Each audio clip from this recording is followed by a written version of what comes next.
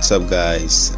Just bringing back a new video this week because I just got a new computer and I'm super excited because it came with some video editing tools, obviously with the original Windows Movie Maker, not the original Movie Maker, the updated one, but it's still the same Movie Maker from 2012. And it also came with Cyberlink Power Director, and that program is freaking awesome. Although I really want to upgrade it to the newer Power Director, but for right now it works fine. It does what it needs to do, and it's an awesome video editing. I recommend checking it out because it's a lot cheaper than a lot of other programs, and if it's in your budget, I would definitely try it out, or at least get the trial.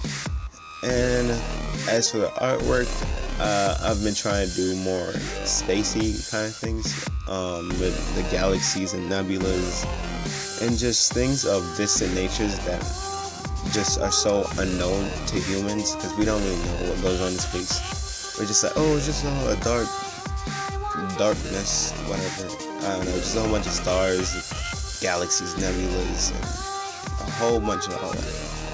So I've been trying to incorporate a lot of that type of stuff in my artwork lately because I'm trying to work on a series of paintings and drawings. It's not really finalized yet because right now I'm just working on my portfolio for FIT because I need to get that done, because if I don't get it done, I'm gonna have a crap portfolio. So I need to have the best portfolio ever. I want to have some animations in it, but right now I really don't have any tools for animations. I want to get a graphics tablet.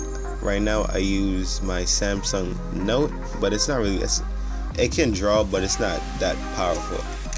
And I really want something more like a Wacom tablet or a Unova. I prefer Unova because it's cheaper.